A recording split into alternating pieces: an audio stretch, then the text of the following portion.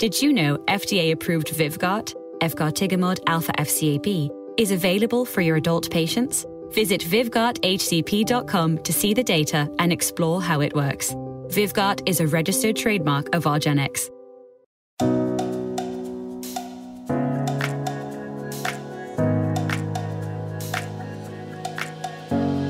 This is Jose Merino, Editor-in-Chief of the Neurology family of journals. The Neurology podcast provides practical information to neurologists and other clinicians to help them provide better care for their patients. Thanks for listening and have a great week.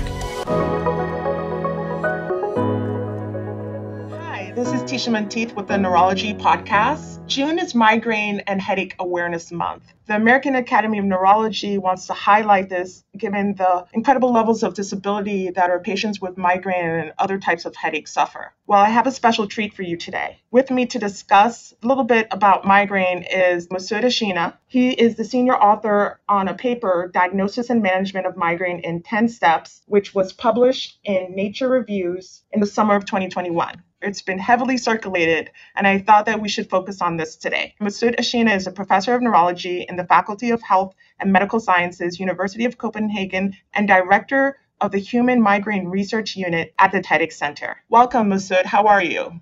Thank you, Tisha. Thank you for inviting me. So, Messoud, explain to us how you can diagnose and manage migraine in 10 steps. We all know that the migraine is very prevalent. We know it's underdiagnosed, undertreated. And some of my young or junior PhD students start asking me the questions about the migraine. And they told me, why it should be so complicated? Why don't you have nice clinical decision making?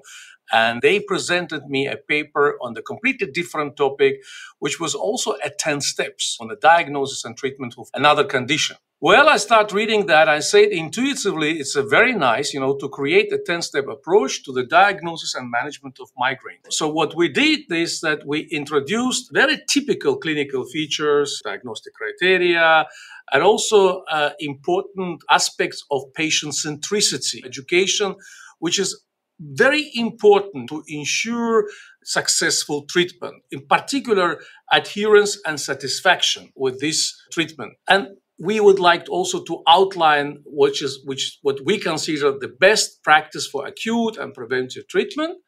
We also touched upon some different populations that could be also relevant in clinical practice. So we basically provided also recommendations to evaluating the treatment response.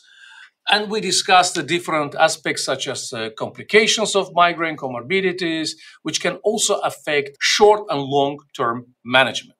So it sounds like your goals were to just make things a lot easier for people, given the prevalence and major disability of migraine.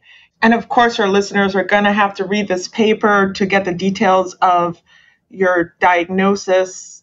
But kind of just generally speaking, give us a few highlights of when to suspect migraine and diagnose migraine. We have to remember that we diagnose migraine not based on the blood samples or doing imaging. Migraine is diagnosed based on the clinical characteristics and the history. So we need to record medical history, and we all know in neurology across all subspecialties that the history is not given, history is taken. So it's very important aspect of management migraine. We apply diagnostic criteria. We're so fortunate in the headache field. We have international classification, so we can diagnose migraine in the same way in the different countries. Whether we are in North America, we're in Europe, we're in Africa, we're in the Middle East, in Latin America or Southeast Asia, this is the same. So this is an incredible achievement in our field, in headache medicine and research, that we have diagnostic criteria, and we need to apply diagnostic criteria to diagnose. Then we also need to consider differential diagnosis, and we must examine patients to exclude other causes. Not because they are frequent, but it is a part of the consultation and part of the diagnosis of migraine to examine the patients, and if it's necessary, to use neuroimaging only when a secondary headache disorder is suspected, not just ordering the MRI or the CAT scan. So it's important here. So neurological examination, it's a part also of this diagnosis. But if we try to simplify that, we can say the following. Any kind of recurrent, stereotyped, self-limiting headaches associated with typical features of migraine, such as photophobia, phonophobia, nausea, or sometimes vomiting, it is almost 100% migraine. Okay, it is just on and off. And we also know that some of the patients, they might also experience so-called migraine aura, so self-limiting focal signs. Usually there are visual disturbances presenting like zigzag lines or scintillating scotoma, which is usually before the headache starts and lasts about 20 minutes up to 60 minutes. It's gradual, evolving over the space and over the time. So we call them aura, and 1/3 of migraine people are reporting aura symptoms. So let's move a little bit into the acute and preventive treatment. For acute and preventive treatment, you offer first line, second line, third line options and adjunctive therapies. So do you want to just kind of go through that? Acute treatment is very, very important. Remember that most of the patients coming to our clinic, they complain of recurrent attacks and they want something that can abort their attacks, okay, before they start talking about prevention. A priori patients are very, they hesitate when we talk about preventative treatment, because prevention means you take medication every day, and this is not, let's say, a super popular approach if you do it from the beginning. Usually we start talking about abortive treatments and acute treatments. The reason that we have a first line, second line, and third line, they will have different reasons for that. You can ask me why the first line are NSAIDs, why, ibuprofen or diclofenac, they're the first line. The reason for that is that the vast majority of the patients, when they start having attacks, they go to the pharmacy, and the first thing they do, they get the medication without prescription. And we know that the most of these medications are NSAIDs. So they start taking these medications. And if they're working, they don't need to go to the second line medication. So this is what we call step care approach, which is a more, let's say, popular in Europe if we compare with North America, especially in the United States. I can mention another approach in the US. So basically, based on this very practical and reality that the patient starts first with NSAIDs, and then when they're happy, they can continue. If they're not happy with this medication, they usually go to their GPs, and here it's very important. They can get prescription on triptans. And triptans are the first migraine-specific abortive medications introduced in the beginning of 90s. And unfortunately, still not many patients getting this treatment, which is very unfortunate because 30 years passed. Triptans provide, in the most of the cases, sufficient pain relief or pain freedom. If not, you can in fact combine them with a fast-acting NSAIDs. This is also important. It is possible, and it's also evidence-based. And then we are very fortunate in migraine, the headache field, that we have a new medications, which we consider in this step care approach, the third line medications, the GPANs. They are small molecules, antagonists against CGRP receptor. And we have ditans or DTANs. They are 5H1F receptor agonists. So they work on the specific serotonin receptor subtype called 1F. And this is different from triptans because they work on the 1B, 1F, and 1D receptor subtype. So they kind of non-specific in this context. But this one is a specific for 1F. So we can use this one, and the only one is lasmiditan. And for the GPANs, we have two labeled, registered GPANs, Ubrogepant and Rimegepant, so we can use them. The reason for third line is that because in Europe, we have very strict policy about the prices and reimbursement. That's why people must try triptans first before they go to the next generation medications, DTANs and GPANs. You can also have adjunct medications, like you mentioned before, but those are for nausea or vomiting. If patients cannot intake the medication, they can get prokinetic antiemetics, and we use usually domperidone and metoclopramide in Europe. So those not to enhance efficacy of these medications that I mentioned before, first, second, and third line, it's just to prevent nausea, and also make sure that the patients can intake oral medications. Okay, so this is very important for the acute treatment. And acute treatment is usually evaluated on pain freedom. 2 hours, it's very, very important. And that's why one of the steps we have, step 7, is evaluation of treatment response. And for the acute treatment, we suggest 2 hours pain freedom and also sustained pain freedom for 24 hours, meaning that the patient don't relapse or they don't have a recurrence. They have sustained effect. This is the best you can offer to the patient, that they can take a medication which works in 2 hours and then it's sustained for 24 hours. So most medications that we see in these steps are evidence-based. We cannot provide ranking at present because almost nothing we can say about the head-to-head trials. So that's why we provide this step care approach. In US, our colleagues are also using a so-called stratified, approach, which is say that if patients has a mild head pain during the attacks, they can start treating with NSAIDs, but when they get to the moderate to severe, they can get a triptans as a first-line medication. So this is the only difference we have. But there is some debate which one is, let's say, the most appropriate. I think the both approaches are fine. This is what we do basically in Europe with this step care approach. And we had a consensus on that. Yeah, on the benefits of stratified, if a patient really knows their type of migraine and it starts mild and they know it's going to be at level 10 in 2 or 3 hours, you may want to just load up quickly, right? Exactly, yeah. So let's talk a little bit about the preventive treatment options, and this really focused on the pharmacological interventions. We know that there are devices, there are other non-pharmacological interventions, but let's talk about the pharmacologic steps. Pharmacological steps and preventative treatment. Okay, in our paper, it's a step 5.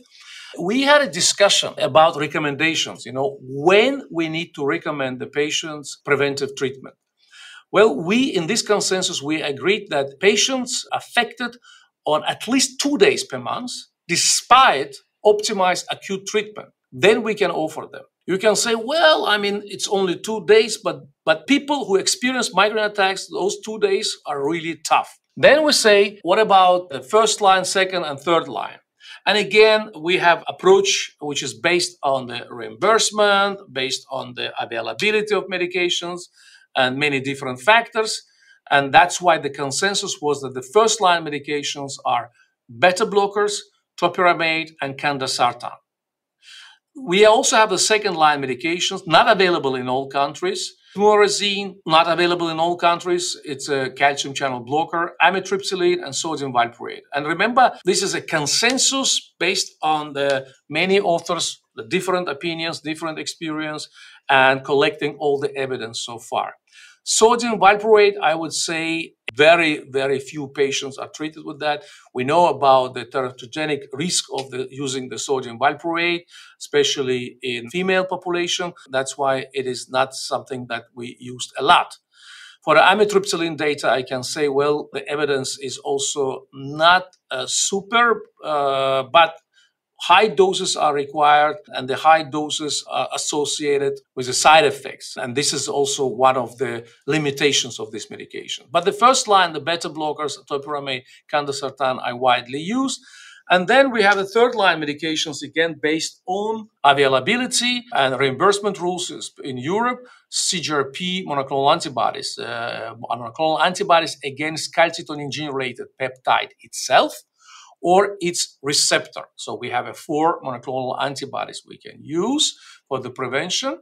And we also have, I know that now in US, 2 GPANs. They're both GPANs, the small molecules. They're also registered, approved for the prevention of migraine. So they can be used on the daily basis, atogepant, and every other day, rimegepant. So this is, let's say, a migraine-specific medication. And we all know that with the migraine-specific medications, such as monoclonal antibodies and GPANs, when we use them as a preventive, we see experience-based, we see a nice adherence and persistence with these treatments, and we see a few side effects. Because when you have a medication which are targeting specific mechanisms, the likelihood for efficacy is very high, and the likelihood for tolerability, the well-tolerated drugs are also very high. So we are, again, very fortunate in our field that we have so many medications we can offer our patients. So I guess the only thing about this here, and I see that you'll talk about chronic migraine separately, but maybe a little dot for disability and making a case for using CGRP monoclonal antibodies sooner in the case of high frequency or very disabling attacks. We can also say that this frequency, it's also very relative, right? Let's assume that you have a patient having 2 days a week migraine, only 2 days. It will be 8 days per month. And if you multiply with 12, 96 days. So just imagine that 96 days of people with migraine, and these days cannot be adequately controlled with acute medications. It's a huge, huge impact, okay, on patients, individual impact, but also on the society. So, and just imagine that these 96 days can be not eliminated by 75%, the base case scenario. It is amazing how much you can achieve. So that's why I'm careful when we talk about the frequency. I'm talking about individualized therapy according to patients' symptoms and needs. Okay. And that's why the step 3 is very important in this context. Absolutely. I totally agree with you. Let's move on to the management of migraine in special populations. You do a nice job of talking about how to treat older people, children and adolescents, women who are pregnant or breastfeeding, and women with menstrual migraine. So what tips do you provide? First of all, I'd like to draw more attention to these special populations, because I would say there's kind of discrimination, especially in terms of the clinical trials, not including these patients. So this is a very, very important to state that there is a poor evidence, for all drugs in this age group. We're talking about the children, adolescents, it's also important that their presentation can also sometimes differ from migraine that we see in adults. And another important thing is also children, adolescents, they usually involve this dynamic between the schools, parents, and this is important when we talk about the management. Then there is also a special population, women who are pregnant or breastfeeding. Well, in this situation, we know that we have some limitations. We have our possibility to use medications that we usually use. We cannot just use them for free here. And usually we offer them paracetamol for acute treatment. And some of the databases suggested that the sumatriptan can be used during the pregnancy, also breastfeeding. The good thing is that during the pregnancy, the frequency of migraine goes down. It is reduced substantially, gradually, and sometimes the second and third trimester, people with migraine, they report no migraine attacks. Unfortunately, most of the cases relapses after postpartum, and during the breastfeeding period, it can be really disabling. And here again, we need special approaches, and we have in our step 6 some of the, let's say, tips that we suggest in terms of the treatment. Women with a menstrual migraine, I would say that most of the women experience menstrually related migraine, not necessarily a pure menstrual migraine, which is rare in my opinion. So perimenstrual preventive therapy can be used, and we can also use the long-acting NSAIDs and also triptans during this period. And I also envision some of the new drugs such as GPANs also for this treatment, and this is something that should be studied in the future. Great. And then let's move on to evaluation and treatment response, as well as medication failures. The step 7, evaluation of treatment response and management of failure. Extremely important, Tesha. And the reason for that is that we need to follow our patients. We cannot just prescribe the medication and say, well, now you can go back to your GP, or if you are a GP, this is a treatment and we don't have any follow-up. What we need headache calendars. I know that it sometimes can be, let's say, some kind of irritation from the patient side, say why I should fill out all the time this calendar. But we need to see whether the treatment that we offer them makes any sense, in terms of the effectiveness. And also, if patients has adverse events, we need also to register them, especially with the new treatments. We learn about the new treatments. And we have to exert pharmacovigilance in this context. Why don't you just let us know what you consider the number of tries for acute and also the time period for prevention? What is important is we try different triptans. And the reason for that is that there is evidence that there is efficacy can vary, from one patient to another patient. So some patients are responding to one of the triptans and not responding to another triptans, or they're having side effects with the one triptan and not having with another one.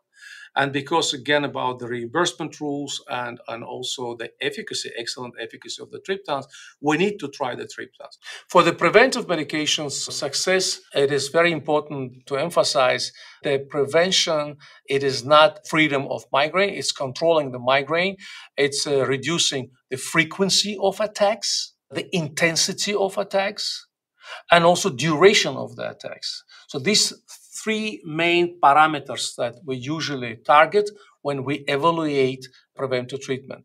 You might have a very happy patient not reporting changing in the frequency, but has really significant efficacy on intensity. I agree completely. And I would just say one of the common mistakes, minus tolerability issues, is that sometimes patients stop their preventives early. So ideally, 2 or 3 months on a good dose of an oral preventive. I don't know what you do for the CGRP monoclonals if you try and hit that. The same, Tesha. I think that you're absolutely right. I mean, I know that the many people say, well, some of the drugs are working fast, in a week or 2 weeks, etc.